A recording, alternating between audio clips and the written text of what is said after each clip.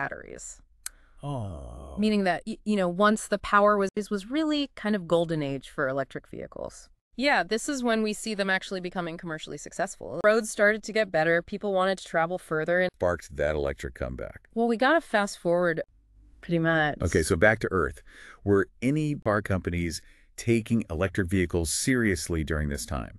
There were some attempts. General Motors, they experimented with cars, Okay. but none of them really made it to the mass market. So it was more like... Sure, started to expand. Right, so it became easier to actually charge your car. So everything was old where electric cars are becoming normal. Exactly. It's like a paradigm shift. It is, and that brings electric cars and vans had been sold worldwide. 1 million. That's incredible. It is. And their impact is only going to get bigger. Absolutely. Alongside those old hand-crank carriages. Will electric vehicles keep growing in popularity? Or will some part of the story now? We get to shape whether it's choosing an electric car, supporting clean energy